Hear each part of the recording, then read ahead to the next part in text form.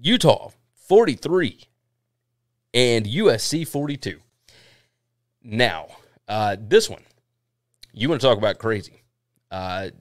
Utah is a fascinating football team. USC kind of went up on them early, right?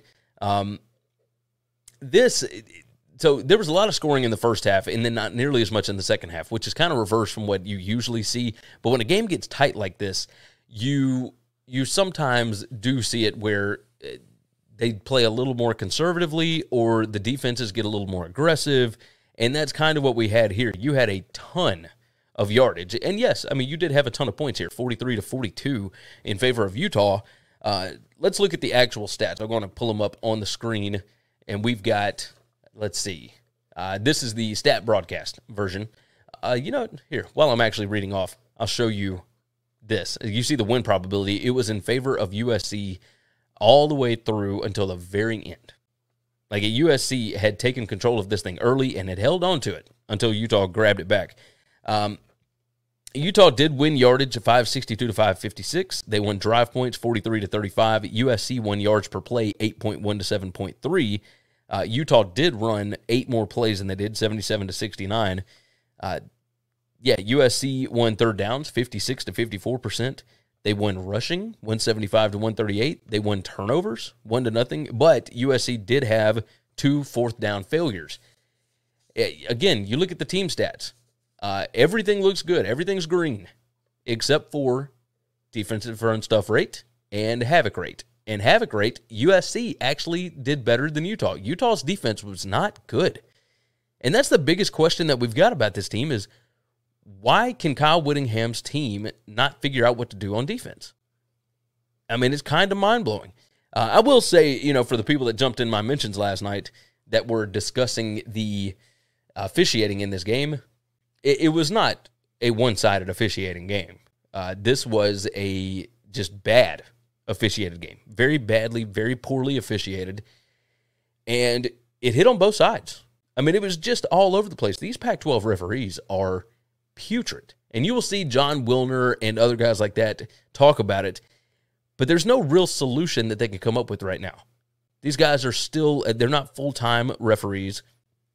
And the way that the Pac-12 office does this, they're still trying to get a grasp on exactly how to filter in guys. They don't have a pipeline of guys that understand how to call games in the Pac-12, right? You don't move up from the Mountain West, etc. So that's where it becomes just a huge issue, because it continues on over and over and over again, because you have these games frequently. Just nuts. Cam Rising was 29 out of 43 for 415 yards passing, had 2 touchdowns, and he also ran the ball 11 times for 60 yards and 3 touchdowns. He also had that 2-point conversion at the end of the game that was just sheer will.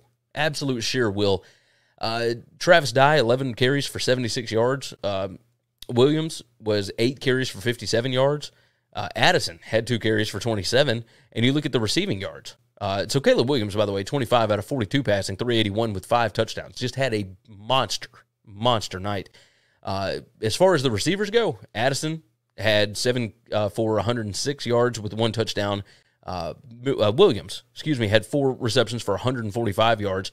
And so where is Michael Jackson Jr.? Michael Jackson III. There we go. His 1 reception, 20 yards and a touchdown late in the game to take the lead. I mean, it was it was awesome to see. This was such a fun game to close the night on, because there was so much passion in this one. As far as Utah's receivers, we talked about losing Keithy and how big of a deal that is, because everything basically ran through him. And I said, not only on this show, but on the BetUS college football show as well, look, Dalton Kincaid can do everything that Keith could do, right? 100% everything that he could do. Had 15 catches for 217 yards and 1 touchdown. He was an absolute monster in this game. Absolute monster. So you look at what happened in this ballgame. I don't think USC is out of the playoff picture with a loss here. It is so difficult to win a game in Salt Lake City, especially at night.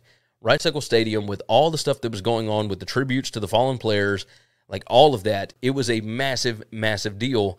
I don't think that this is going to cost USC really anything. Like, yeah, they'll fall in the polls for now. If they go out and keep winning, should not have any kind of an issue moving forward.